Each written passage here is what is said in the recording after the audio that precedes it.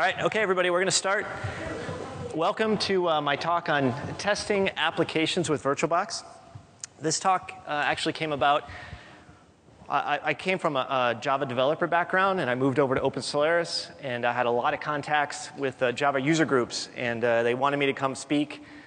And he said, well, there's got to be some cool, way to use OpenSolaris and VirtualBox for testing Java, which runs everywhere. Right? And I said, yeah. And so I put this talk together, and I think it's pretty interesting. I hope you like it. For the folks on the web, this is session 303951. And the session title is Testing Applications with VirtualBox. It's starting at 1:40 p.m., and this is room 305.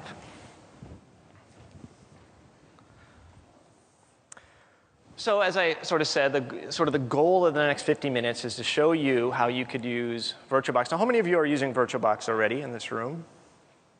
All right, so most of you are not yet. Is that fair to say? Okay, cool. I think, are you using other virtualization software at the moment? Anybody?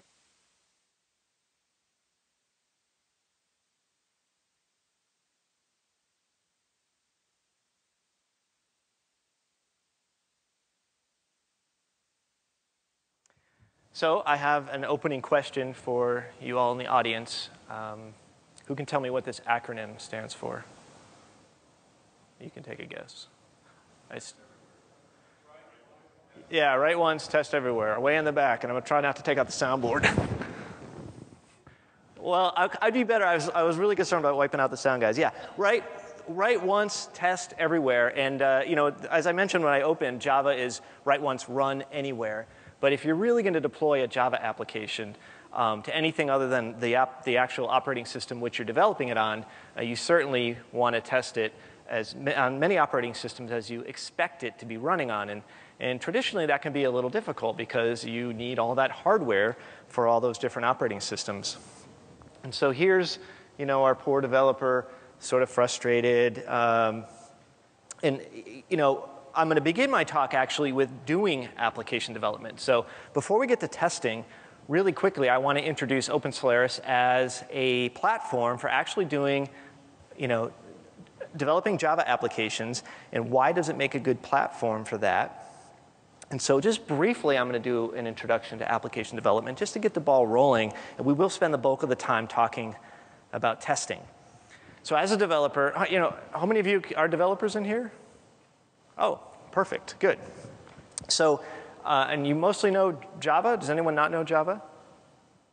It's no big deal if you don't. It's not a Java class, but I gave this presentation once before, and somebody walked in and saw me coding in Java, and they got all confused.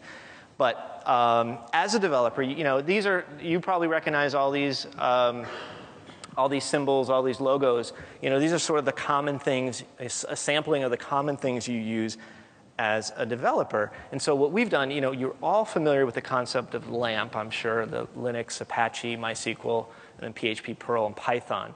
And so what we wanted to do for OpenSolaris is provide you the equivalent, or what we've called SAMP, which is just replacing the L with the S. But we've basically created a package called the Sun Web Stack. And so it includes all this software, that you would most likely go and download individually, configure to work together, and we set it up so it's just a single install, and it's all configured, ready to go.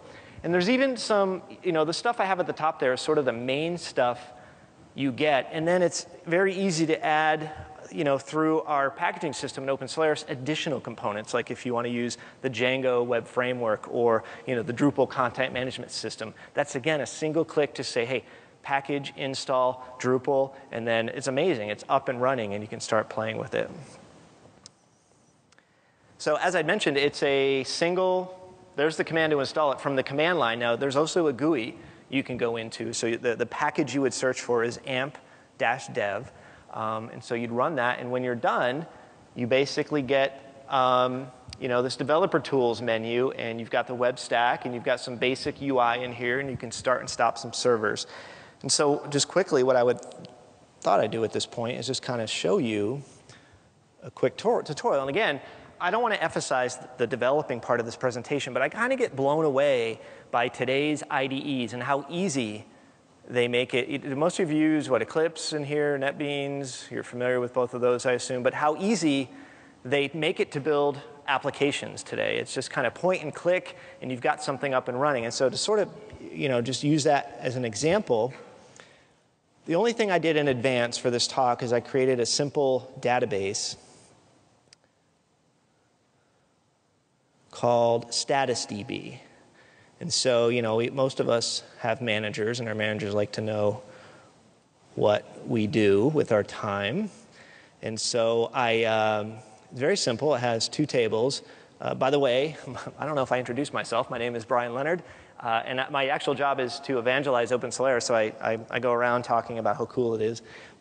So I put a table of what I call evangelists, and I can, view that data quickly, and that is here somewhere. There we go. And so there's a handful of us there. And then, of course, there's a foreign table or a related table with a foreign key relationship that has our status for what the various evangelists do. And so the idea is, let's quickly build an application that my team it's not a big team, 5 or so of us, can use to enter and manage our status.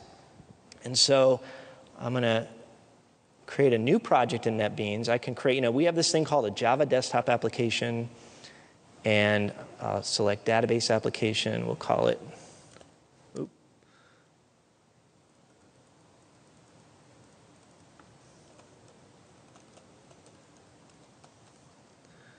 That's fine, that's fine. Okay, so it says, okay, I decided I want to build a database application. So it shows me the list of databases that I have kind of configured connections to in NetBeans. And here's our StatusDB. So it found my evangelist table. So I'm just going to select all those fields. Now it will also let me create sort of a master detail sort of application. So because of the foreign key relationship, it found my status table. So I'm just going to, again, go with all those fields and click Finish. Now it's going to crank away here for a couple of seconds. And it's actually generating a full-blown JPA standard swing application. And so it's going to wrap up here in a second, and I can simply click Run, and it should compile, and we should display an application in a second. And here you go. And so I can click on the evangelist, and I can see their various statuses, and I can add new details and edit them and so on and so forth. So the point is, at this point, we're going to decide, I'm happy with this application, and I want to take it and decide how I'm going to distribute it to my team. So let's use Java Web Start. That's a good technology for distributing swing applications. And so again, the tool makes it very easy to do this. I can just select the properties, and it has this Web Start category, and I can just hey, let's enable Web Start. And then you have to, when you deploy over the web, the jars do need to be signed for sort of testing purposes. I can just self-sign them, and that's fine. And so I'll click OK. And so now let's run this again and see what happens. And this time you'll notice that it's actually compiling all the jars. It's signing them for me. And then you're going to see something you should all be somewhat familiar with, which is the Web Start interface. So rather than it just running, it's actually going through, simulating the download, and launching the app. Yeah, this is common. Do you trust this publisher? And there we go. We're up and running. So now at this point, everything's from within NetBeans. And before my team can use it, I need to kind of figure out how to get it out of NetBeans and get it onto a web server somewhere. Well, one of the components in the Sun web stack is the Apache web server. And so simply what I can do is, well, let's back up a second. So the Apache web server has a docs directory. And so what I've done, I like working within the IDE, and so it has this concept of favorites, which are just pointers to directories of interest to me. And one of the favorites I set up was the htdocs directory of my Apache instance that got installed as part of the Sun web stack. So theoretically, what I can do at this point is take the jar files from this swing application I just built, and including the JNLP file that was created for me, that's the Web Start file, and drop them into my Apache directory here. So let's do that. So here's my project, employee status. There's the distribution directory. And I'm just going to copy these 5 items from here and over to favorites. And I'm going to paste them here. All right. And so let's go ahead and launch a browser now.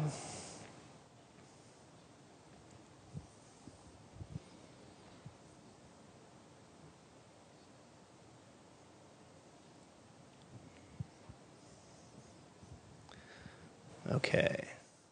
And first of all, let's just hit localhost to make sure Apache's up and running, and that's Apache's indicator to you that I am up and running.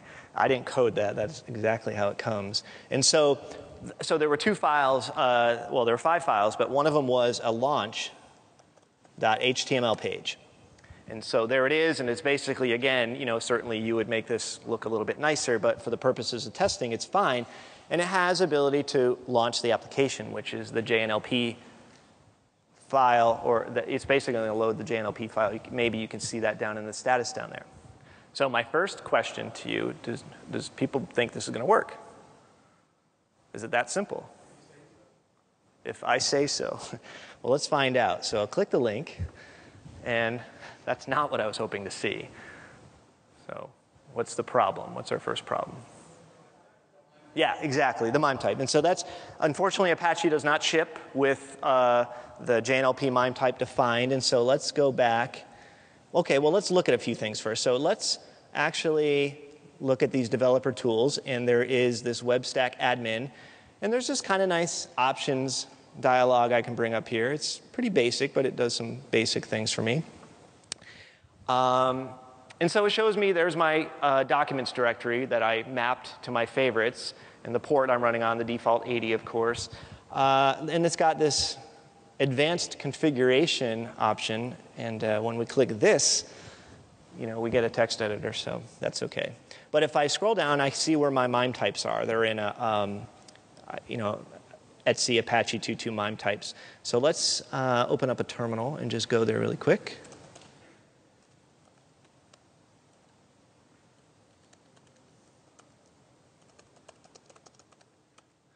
And for purposes of this presentation, I did pre-add it. I didn't want to mistype this, but it is not there by default. And so that's the MIME type definition for JNLP. So we'll save that. I will leave that open. And so we'll come back to the web browser. Now this sometimes takes a few kicks to get it to actually recognize the. Oh, no, what do I need to do? Duh, I need to restart the server. Okay, that's the only way it's going to pick up that new MIME type. So let's come back here. So I can stop the servers from here. And this is using a feature in open source called SMF, or the Service Management Framework. I'm not going to get into that. I don't have time to get into that, but it's a really nice way of managing your system services. And then I can start those servers again. Okay, and as part of that starting, it actually loaded the web page to prove to me that it's up and running. So now that that's done, let's just try this again. And then, oh, what's going on? What did I do? So I hate when things go wrong that aren't supposed to go wrong. That looks good.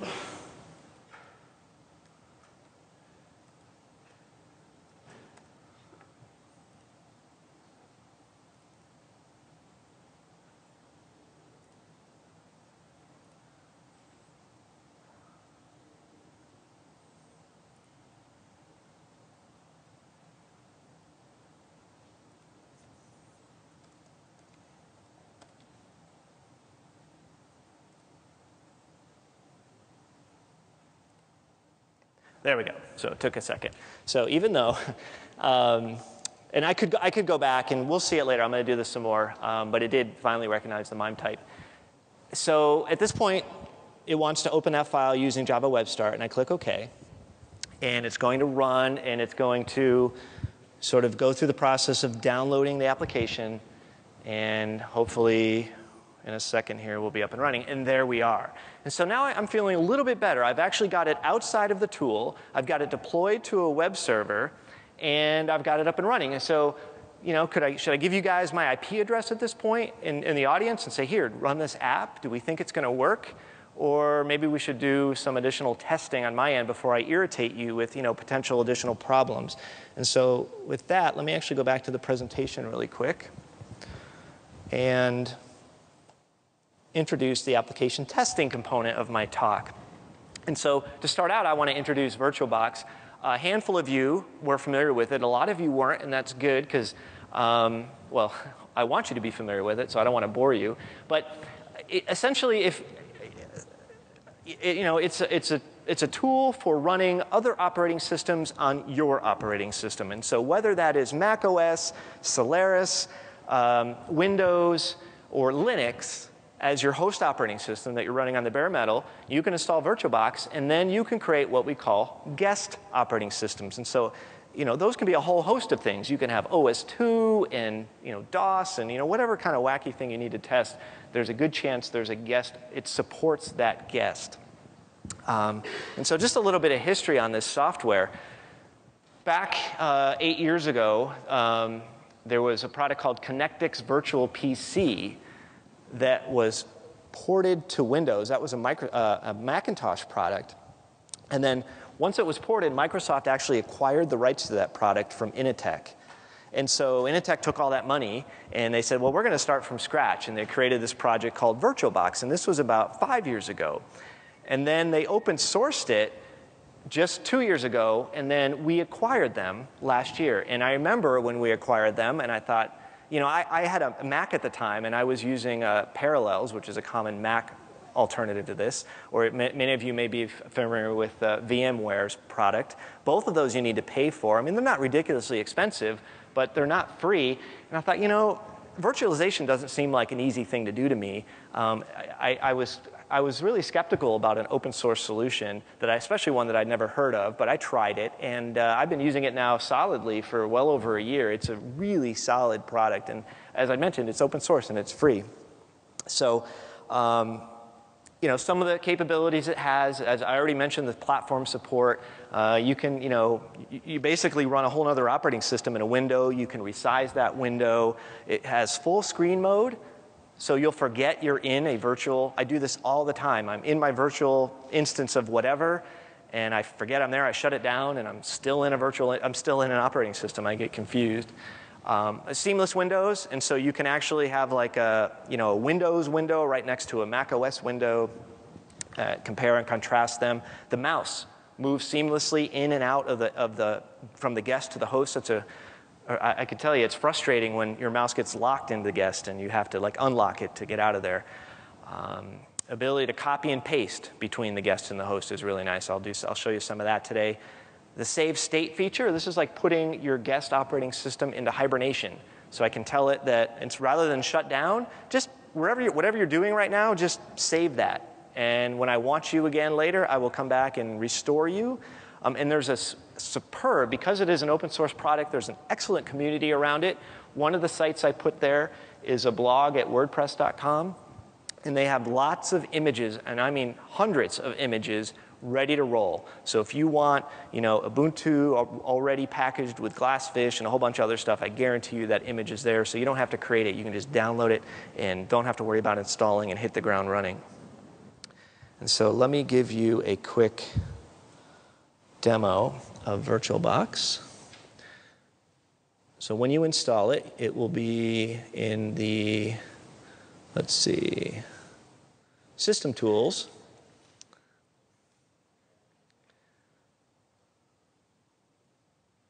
All right, so here's my personal VirtualBox. This is my day-to-day laptop. And you see I've got, what, 8 different machines at least configured, and I use them for various things. And you'll notice that 4 of those are actually Open Solaris. And that's kind of interesting because Open Solaris is my bare metal operating system. It is my host as well. But whenever I want to try something, you know, this is my day-to-day laptop. I just don't want to screw it up. And so if I want to try something, I will oftentimes do it in a virtual machine so that if it does screw things up, I don't care. I can just, I trash it and I'm done. It's also a great, this whole talk is about testing. And I'll tell you right now, with a tool like VirtualBox, whenever I file a bug report now, I no longer am concerned that it's something to do with my setup. I can actually create the machine in VirtualBox, a clean new version, say it's Windows, and I can actually, try to do whatever I'm doing and recreate that bug, and I can explain that in the bug report for whatever product it is. I can say, look, I created a brand new instance of Windows, I did this, it's clean, because as a developer, I have learned, and I'm sure you've all been there as well, that your machines become friendly to you. I mean, you've set some configuration, some environment variable or some configuration setting in a file somewhere that you forgot about, but it actually allowed whatever you were working on to work, and then you go to deploy it and you're scratching your head why it doesn't. You forgot about that setting you made. So it's also a great resource for that kind of testing. And so just real quickly, the way it works, if you want to create a machine, you hit it's pretty straightforward. You hit the new button, you give it a name, let's say we're going to try out the new Open Solaris. Here's all the operating systems that are supported. You see the list here, and then there's a subversion, so we can pick Open Solaris. Now, your machine I have 3 gigs of memory on my machine. Some portion of that you want to allocate to the virtual machine. That can be anywhere from 512 to up to 4 gig if you have that much available. And then it wants a file to basically be your virtual hard disk for this machine. And at this point, this is where if you downloaded one from like that website I gave you, you would just point to that. And they're big. It's like a 3 gig file. So you have to give it some time to download. But alternatively, you can just create one from scratch. There's a couple options. The second option, fixed size storage. You can say, you know what? I don't want this file to be, I want it to be 20 gigabytes, and I don't want it to be any bigger than that. And it'll create a 20 gigabyte file. I never use that option. It's supposed to be more performant than the dynamically expanding storage, but this will literally create a file that's only a couple hundred megabytes. And that's why I'm able to have 8 virtual machines, because they're not consuming, I have some of those disks set to 64 gigs. I guarantee you they're not using that much space, but they can grow that large if they need to, and I just find comfort in that. So like I said, I can set this to 76 gigabytes, and then I'm finished. And well, now, basically I walk through the wizard, and it's ready to go. Now my disk is empty at this point. There's actually no operating system there. I need to install it. And if I go to start this machine, it's actually smart enough to recognize that there's no operating system there. It's the first time you're running this machine. What do you want to do?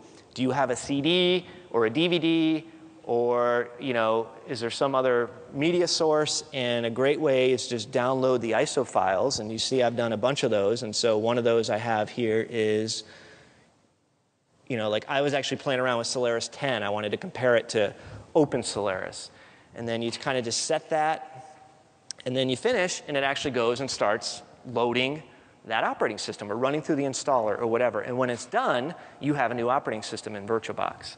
So it's pretty straightforward. I'm actually not going to do this now, so I'll cancel, and I'll close this down. Okay, so let's go back to our presentation briefly. Now, one of the reasons I like to use Open Solaris as my development environment is, in addition to things like the web stack, which I've introduced, the SMS service framework, which I showed you briefly for starting and stopping the services, is the file system, ZFS. And there's been talks already today. There's some deep dives tomorrow that are free that will go into depth on this. I certainly don't have time to give it any sort of justice in this presentation. But one of the features I really like about it is the snapshotting capability. So it allows me, it's very efficient, very lightweight, allows me to take a picture of some data set on my desktop. And so VirtualBox, this is a picture of a configuration file from VirtualBox. It stores all of its machine data in a hidden directory off of my, and of course you can see you can change these, but the default is a hidden directory off of your home directory. And so what I thought I would do is, well, from a testing standpoint, let me take a snapshot of my VirtualBox environment. That way, when I do my testing, I can do whatever I want in those machines. And then when I'm done, I can roll back to my snapshot and start over again. And I don't have to worry about working in that polluted environment. It never gets friendly. It always stays pristine. So as an example of what I'm talking about, let's go back over here. Let me clean up some stuff.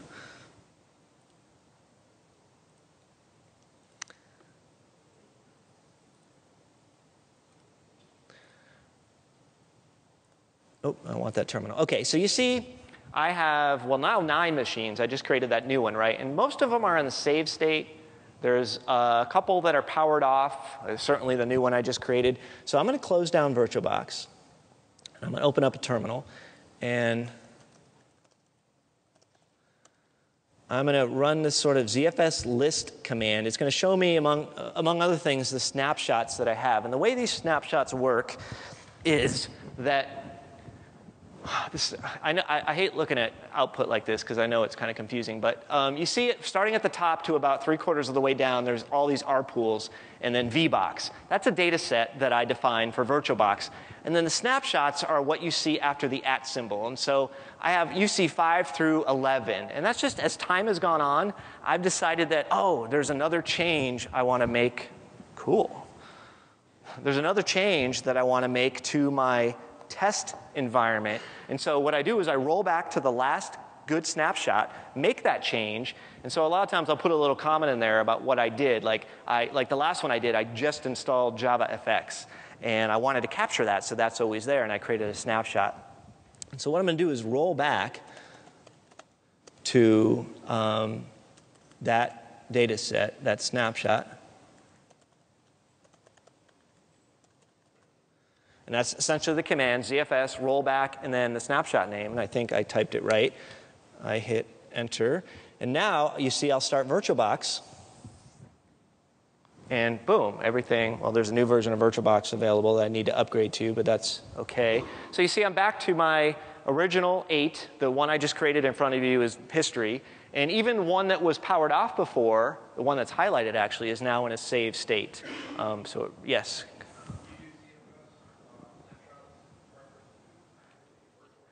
Good question, yes. So the question was, VirtualBox has its own snapshotting capability. And you can actually take, you see there's a tab there for snapshots, and you can take snapshots of your machines. I have used them both in tandem. The difference with my approach is that I'm taking a snapshot of my entire VirtualBox world. You could certainly set up each machine in its own ZFS data set and do it through ZFS. I have compared, and the ZFS approach is much more efficient than the VirtualBox approach. So if you care about disk space, that's one reason. But the other reason I like it is sort of that global snapshotting capability. And that's a personal preference. Other people told me I like to take individual snapshots of my machine. And I've actually tried to use both. You can use both in tandem. There's no reason why I can't now take a snapshot within my ZFS snapshot and manage it that way if you want to, if you can manage all that. Okay, so that introduces VirtualBox, again, briefly. Now, the point is, I've created this application, and I want to test it in sort of other environments. And so let's start up like Windows XP. So it's in a save state. Hopefully, it'll start up, like, again, coming out of hibernation. And that's not too bad. And I have separate desktops in OpenSolaris, so I actually named this one Windows, which is over here.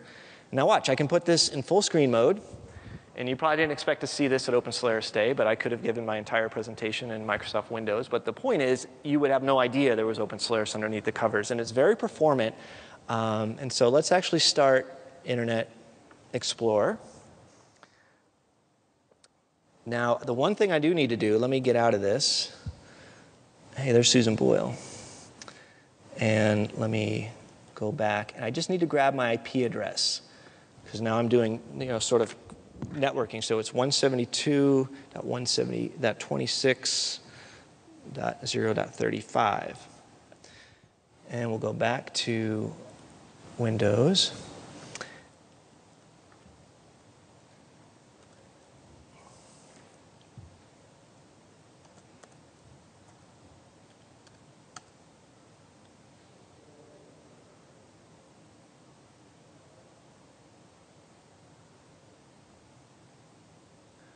That's what's going on.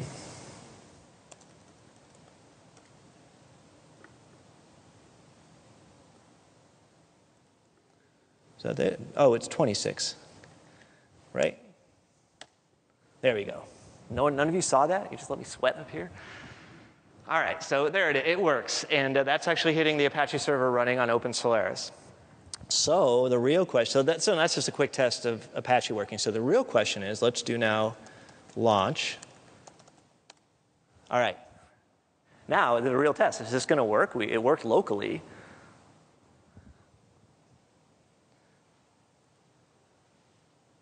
All right, good. There's its loading. You see the JNLP issue has resolved itself. That was just a caching issue. So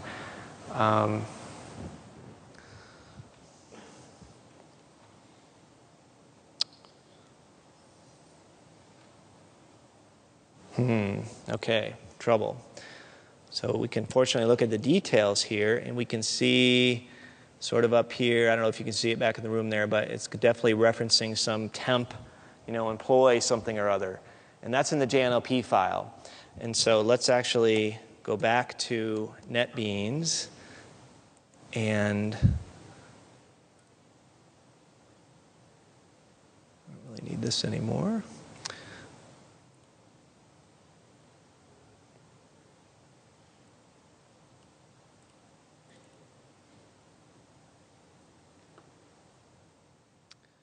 All right, and here's the problem. It's this code base, where it's expecting to find the code. And that certainly isn't going to work over the network. And so let's 172.26. Now certainly, if a DNS was set up properly and everything, that would be a host name, probably more ideally than an IP address. But for our purposes, this should work fine. So I'm going to save that. I'm going to revert back to Windows and try this again.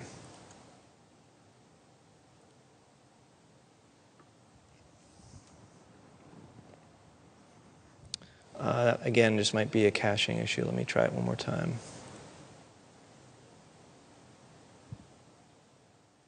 Okay, good. So this looks better. It's actually downloading the jar files for the application. So that's progress. Now we've got the, do you approve of this app signed by Sun Microsystems? Yes.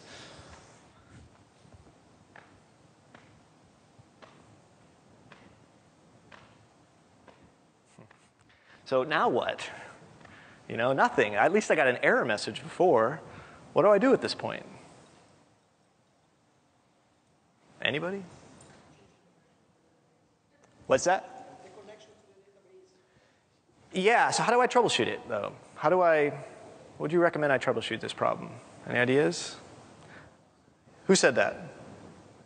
You did. Here, you get a t-shirt for that. Okay, I'll take out the camera. So yeah, the Java console. And so again, you have to think like you're working in on a totally different, like this could be a Windows machine sitting over here. It behaves identical to that. And so I'm going to open up the control panel, and in there is the Java console, so I can start, or the Java configurator, or the control panel. Let's open this.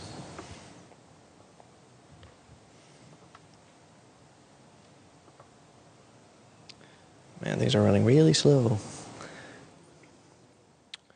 Yeah, and under advanced, and there's the Java console, and I can show the console. All right, and then we'll close this. And we'll try this one more time. This doesn't need to be so big. Okay, there we go. So now the console's popped up. And you notice it didn't have to download the app again. It hasn't changed.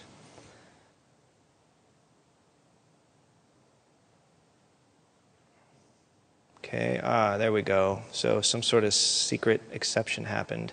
And we grow up, and I think someone said the database connection, right? And you're right on. If we look through this, Oracle Top Link Essentials, it's using the Oracle JPA service provider. And so, yeah, and so let's go back to NetBeans. And this time, if we look at the actual project, there's a file called persistence.xml. And that's not really the point of this presentation. It's just that the types of issues, there are issues that we'll run into. There's nothing fancy I'm trying to do here. I'm just trying to deploy a WebStart app using an app built by, an IDE. But if we look in here, we see that this is just connection information from my database in the configuration file. And you see that the URL that it's pointing to, again, is localhost. And another title I use for this presentation is called Developing Beyond Localhost, because this localhost just sort of, bites you when you go to deploy. And so I'll put the IP address in here.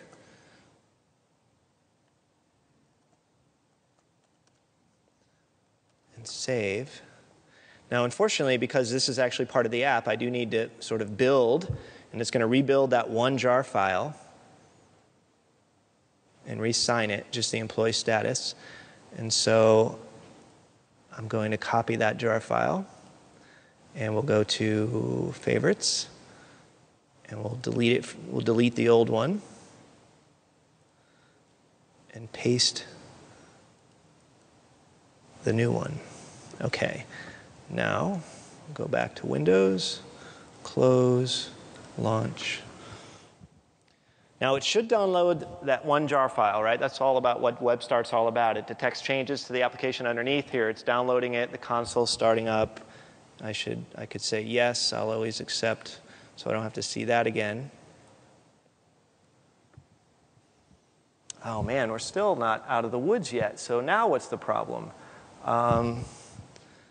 Okay, we've got this access denied for user root, right? And so I don't know how many of you know MySQL, or MySQL.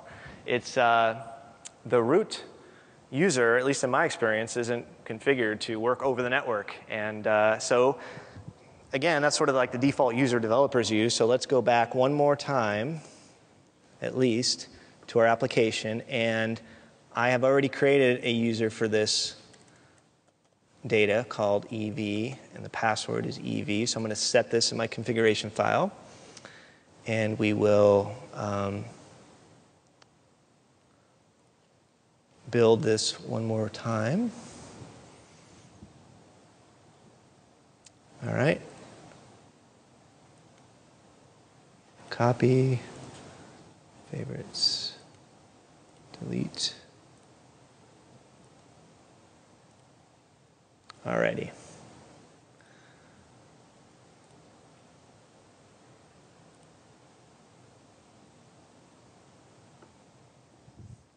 So it should download our jar again.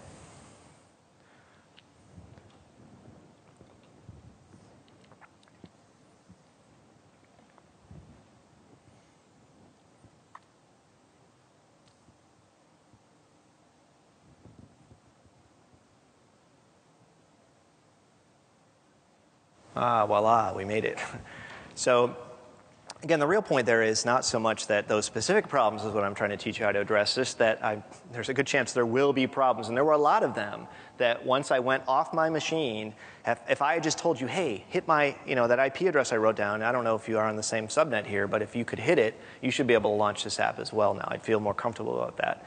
And so just as a final test, just to be sure, I know some people are using Linux, I could come back and go to VirtualBox, and let's start I have an Ubuntu here. Let's start this up.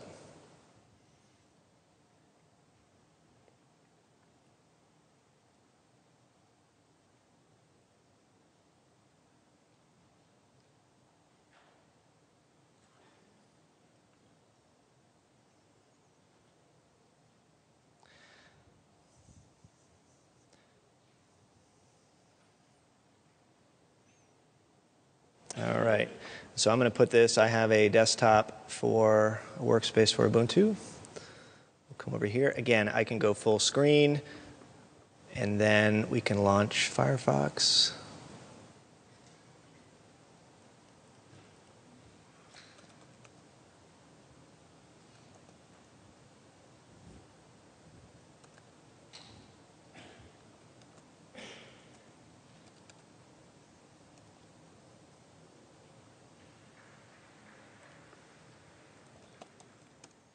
Oh, that's not what I wanted to do.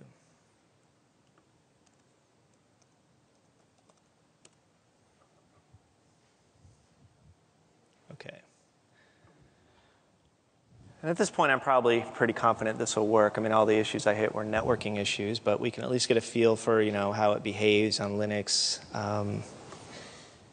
so on and so forth. Yeah, it's a little different. You get a couple different dialogues. This is Firefox, of course, instead of IE.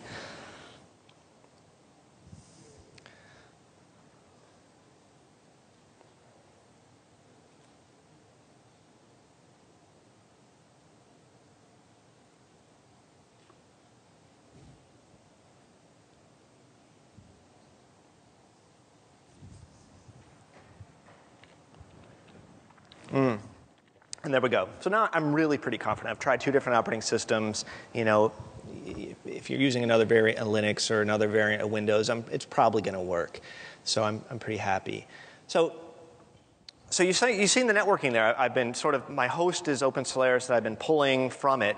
What about the other way around? What if I know that my application is going to be multi-tiered. I'm going to have an application server running in the data center on, say, Ubuntu. How could I work with that? And so let's see if we have anything running here. I'm going to do. Yeah, I do. Glassfish is running on Ubuntu, right? I typed in localhost. And that's kind of cool. I never even started Glassfish. But when I saved the machine, Glassfish was running. And so when I restored the machine, Glassfish is still running. So I find that kind of nice as well. And so let's now take the IP address of this guy. Let's 0.61.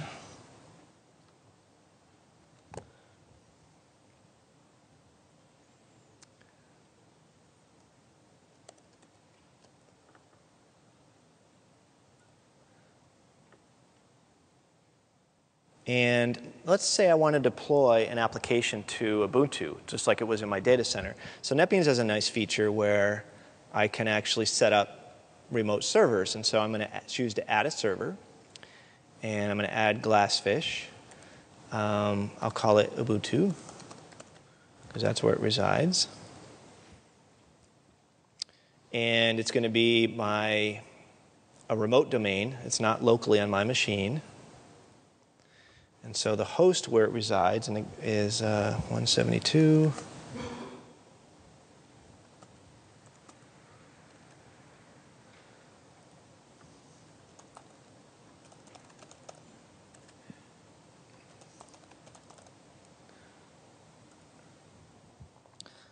Okay, so now if everything goes well, we should see a little green arrow appear, and we did. And so it actually has detected that Glassfish is up and running on Ubuntu in my VirtualBox. And so at this point, what I've done is I was trying to think of good scenarios for testing applications. What kind of applications need some testing on cross-platform from a look and feel standpoint, and certainly applications that use Ajax. I mean, you kind of never know how that stuff's going to work. And so there's a Pro Ajax book, has some sample projects in it that actually come ready to run in NetBeans. And so I just downloaded those. And so actually, let's reconfigure some of these.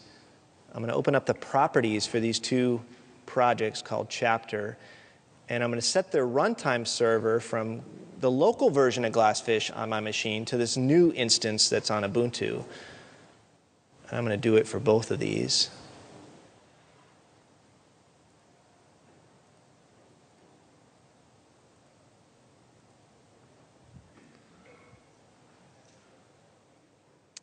All right, and now I'm just going to click Run. And at this point, it's building the application, and it's but it's deploying it to Ubuntu, which happens to just be in a virtual machine instead of a data center somewhere. Oh, well, that's not, okay, my bad. Let me cancel this. I can either set this, the problem is I clicked the Run button, and this is not the main project, so I'm just going to run it from. Well, we can set it as the main project, either or we can run it from here.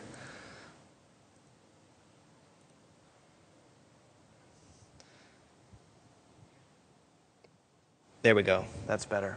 Yeah, so it's compiling the app, and then it's going to deploy it remotely to Ubuntu. And then it should start up the browser with the application running remotely.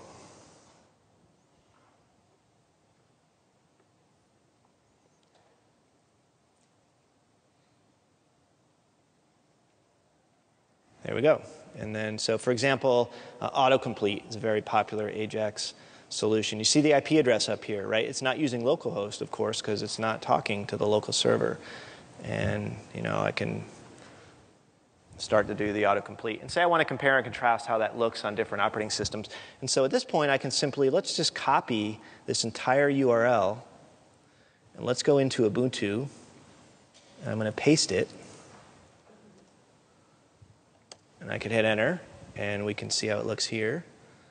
Of course, I could replace that IP address with localhost, because now I am on the local system. But how about from Windows, right? So now, how about from virtual machine to virtual machine? Can I, from within the Windows virtual machine, hit the Ubuntu virtual machine to test out how this looks?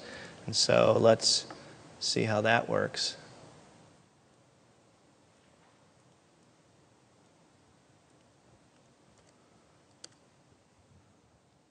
Yep, I can. And then, of course,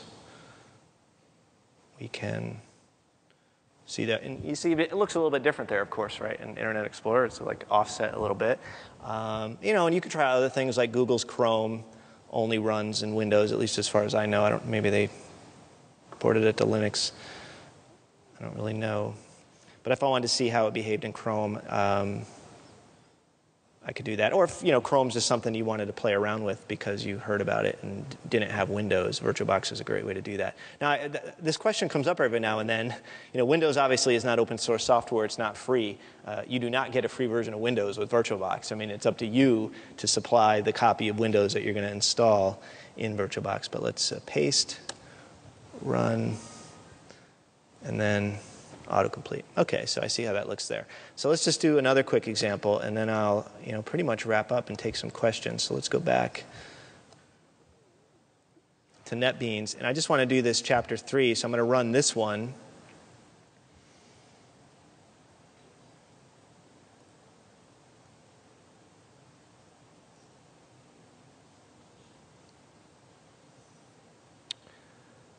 And this has an effect called effect parallel that I thought was kind of cool. Oops. Copy that.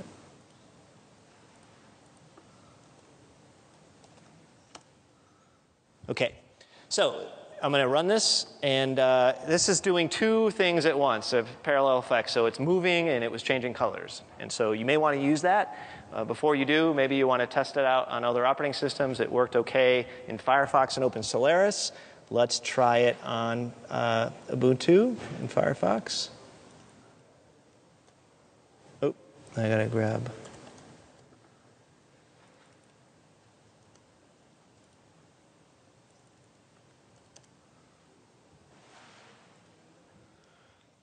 Yep, it works, and not a real big surprise because it's still Firefox. Let's go over to Windows, try it in Chrome since that's what we have up. What did I do? Here we go. Okay, hold on, let me grab that again.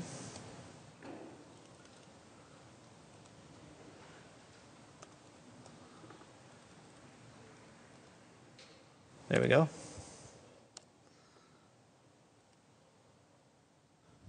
All right, it kind of works. A little dodgy, but it works. And then finally in IE,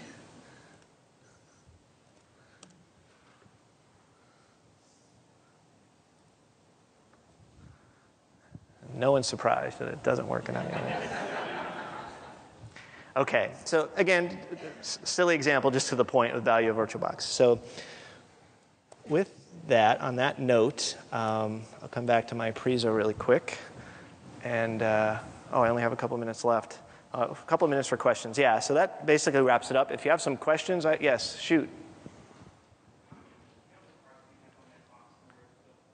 One. It's a laptop. It's got one. The question was how many network cards do I have? I have one. It's a single NIC.